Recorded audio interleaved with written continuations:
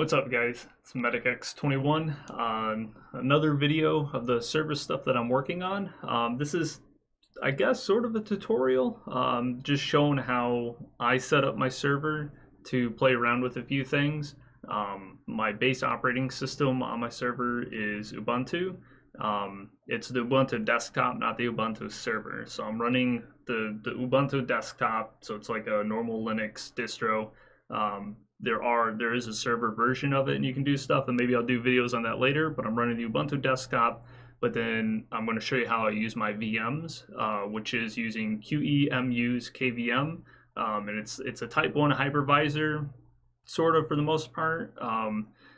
So it makes running a lot of my VMs a lot easier. And then I'm also going to show you how I implement it by showing you installing a VM and then setting up PiHole. PiHole is a really nice, it's a DNS side ad blocker. I've been using it for over a month now in my house, and I'll show you how I set it up. And I recommend, if you've got a spare hardware or something like this may be one of the first projects you want to do, and I definitely recommend it. So without rambling too long, let's get into it. So the first thing we've got to do is we've got to install Ubuntu as our base operating system. Just simply use like Rufus or anything else to put Ubuntu onto like a USB flash drive, or you can boot it from a CD drive. I use the thumb drive. You're going to click the install Ubuntu because we don't want to try it, we want to actually install it. I picked English because that's obviously my language. We did normal install. I did third-party installs, and then I also selected the update. It just took a moment for my internet to catch up. Do erase disk when you do this. Obviously make sure this is a hard drive that you plan to use, but erase the disk. Obviously just set it up for whatever user you want to use. I skipped through mine. I just typically use owner as my username, and obviously pick a password. And then I choose to have an automatic login, not require password, since it's going to be my base operating system for all my VMs. I want it to always log in for me.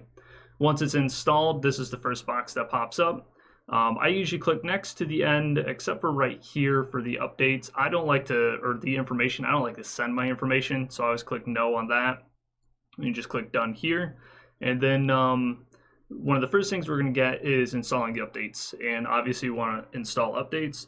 So we'll click through, we'll let the updates install, and then I do the updates through this, but then I also manually pull up the updates to check again for updates. And if in your case the updates didn't come up, then this is how you would do it. You can hit your Windows key or the menu in the lower left, pop it up, click the updates, do the software updater, make sure it's all caught up.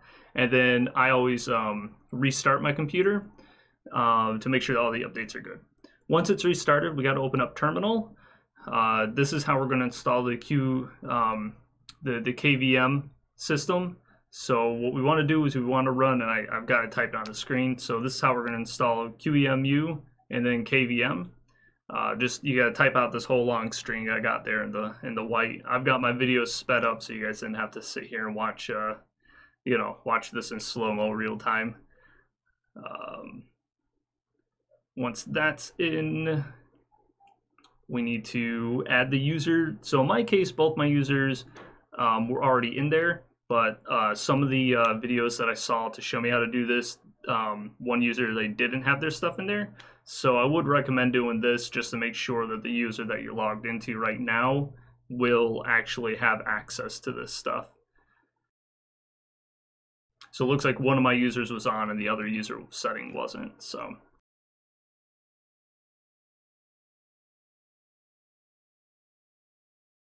So before we start installing VMs, since this is our base operating system, I always do static IPs for all of my servers and VMs and everything. I do static IPs, and this is going to be super important later on when we do PiHole. So simply do manual, and then here's the settings that I use. And it's super important that when you are putting your IP in, you do have to put in a DNS. This is the Cloudflare one, the 1.1.1.1, that's Cloudflare. So that's what I prefer to use. But when you do a static IP, you have to put a DNS in there. It won't work if you leave the DNS blank. So now we're going to install our first VM. well, actually, we're going to set up for the first VM. So we click it to create it. This is where we're going to add the folder for where our ISOs are. As you saw on my desktop, I put an ISO folder there, and I just keep all my ISOs on my desktop. And by doing that, then I know where my ISO location always is. So we're going to basically create and link our directory. So I click my desktop, there's my ISO folder. We're hitting open because we're putting the folder in place. We're not actually selecting an ISO just yet. So now we go to the ISO locations. In this case, I'm clicking FreeNAS, but this is how you'll do it to install Ubuntu to do PiHole after. So I did 4 gigs of RAM, 2 cores. I set it up for 20 gigs. I typically, most of my VMs I use for 20 gigs. Again, I'm going to call this FreeNAS. Yours is going to be Ubuntu because this is super important, by the way. Bridge your network. Whenever you're doing your VMs, if you're going to be using it for your network stuff, bridge your VMs. But anyway, so we're doing Ubuntu because we're going to do PiHole. So my interface right now looks a little bit different because I forgot to hit recording when I was on my Ubuntu system. So this was CentOS. But you're going to launch Ubuntu in the same manner. So now that we've got the VM up, you're going to do your updates just like we did on the previous one. Before we install PiHole, though, we want to put a static IP. It was just like we did earlier with the static IP. So we'll go to the IPv4, we're going to go manual, and this will be a different IP. In my case, I use 110 for my PiHole, whereas I use 100 for my base server. And then don't forget as well your DNS, set up your DNS. This one I put like a whole bunch of DNSs in, including the DNS of PiHole that we're going to be on so that the internet will always redirect through it.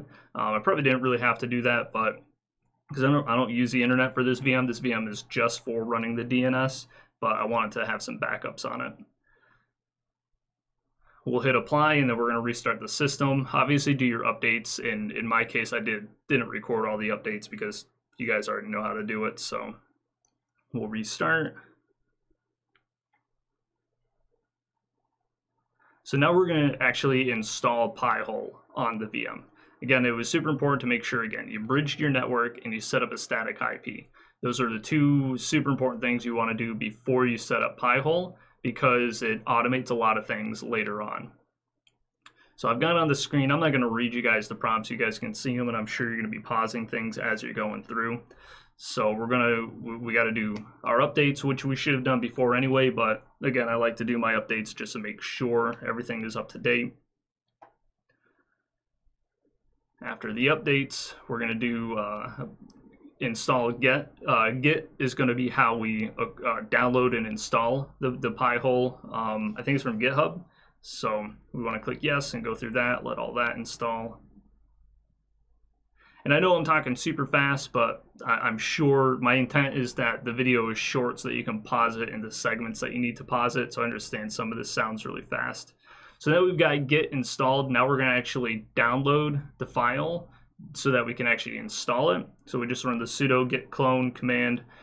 That's from the GitHub right there. It's super important to make sure that you type everything right. I have a tendency to fat finger things all the time, and I actually messed up my recording a couple of times and had to clear the screen and do it again because I typed the wrong thing and totally like missed what literally like 1 letter or something like that. It's silly. But so once we've gone ahead and pulled that from the Git, we want to cd into PiHole, which there's the folder right there. I just do ls so that I can see and make sure that I'm in the right folder. Now we want to switch into automated and then the install.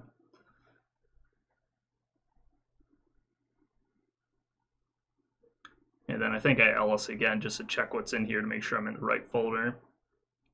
Yeah. And then there's the basic install. We're going to use bash to do the basic install. So we just do sudo bash basic install .sh. And then this is going to run the PiHole installer. And again, this is why it was super important to make sure we bridged our network on the VM and set up a static IP before we did all of this. Because now that we have the static IP, a lot of this is just hitting tab and enter as we go through. So I'm just kind of enter and enter and enter, work our way through. So it's nice here is, see how I mentioned the DHCP and getting the IP address. We've got ours set already. the DNS you can do Google. I decided to put Cloudflare in for mine, and I ended up just putting Cloudflare in. But you can pick Google, whatever you want. Over here, we're just going to hit tab and enter because we want all of these boxes checked.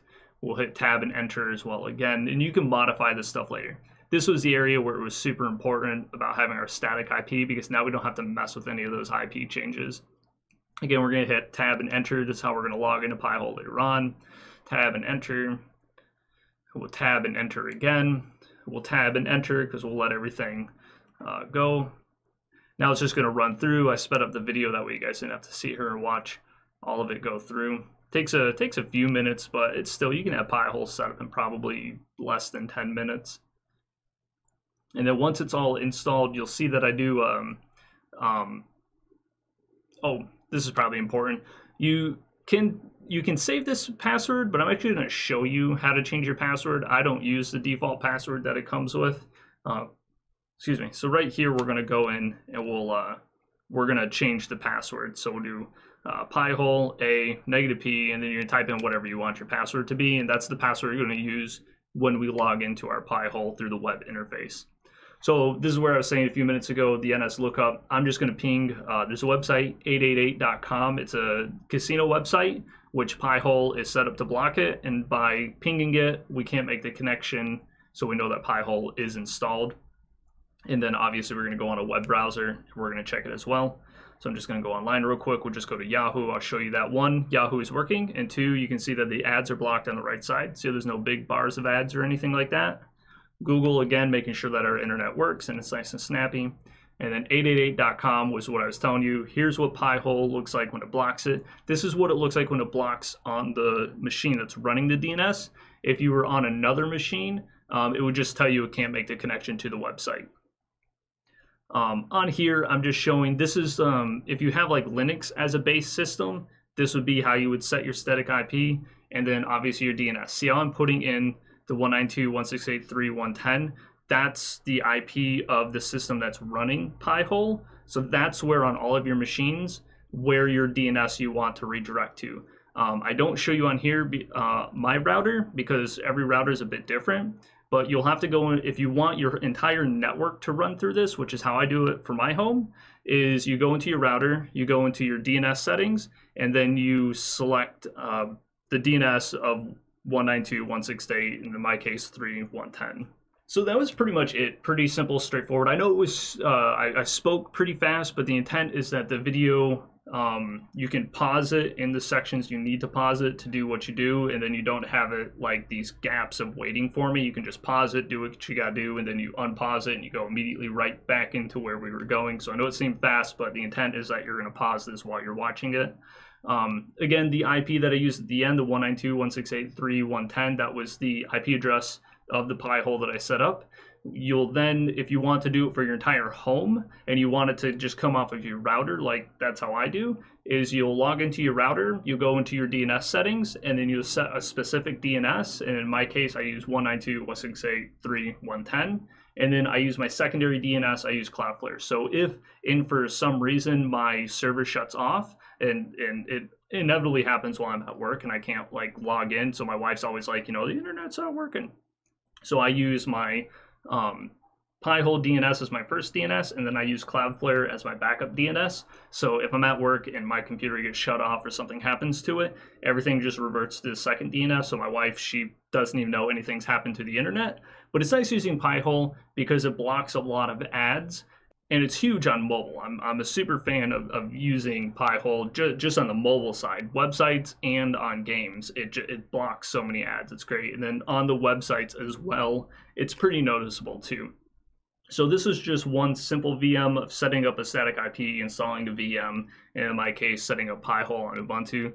I'm also playing with a bunch of other VMs. I might record those and do some videos on that, but I thought that this was really the most base foundation of how to use the KVM on Linux. It's a type 1 hypervisor, but like it seems like a lot that I read online, it's one of those sort of type 1 hypervisors, but I've been having a lot of good luck with it lately, so it's pretty cool to use something like that. So if you haven't tried that, or you want to try something similar to a type 1, then the KVM is pretty good to use. I'm going to try not to ramble too much. Thank you guys for checking out the video. Feel free to shoot me some comments down below. Let me know what you think. And if you have some ideas, let me know. I'm on the fence about getting a Raspberry Pi and doing some projects with that. I was thinking about doing like a security camera setup with the Raspberry Pi. I was also thinking about setting up like a Linux distro on a Raspberry Pi and having my daughter learn how to use it, because she has an iPhone and an iPad, so she's really good with the mobile stuff. But I was actually getting kind of curious, like I wonder how long it would take her to not use a Linux machine, but to be able to navigate a computer, but a computer that was Linux based versus Windows based, because they use like Chromebooks at school. I'm not sure if they have Windows machines or what they use, but I just think it'd be neat if she used Linux, you know, to tell people that my daughter uses Linux, what do you do, you know? So anyway, let me know if you guys have some ideas. Feel free to shoot them in the comments. Also, we've got a Discord, discord.medicx21.com. So hit me up, give me some messages, let me know what you think. I'm gonna see you guys in the next video.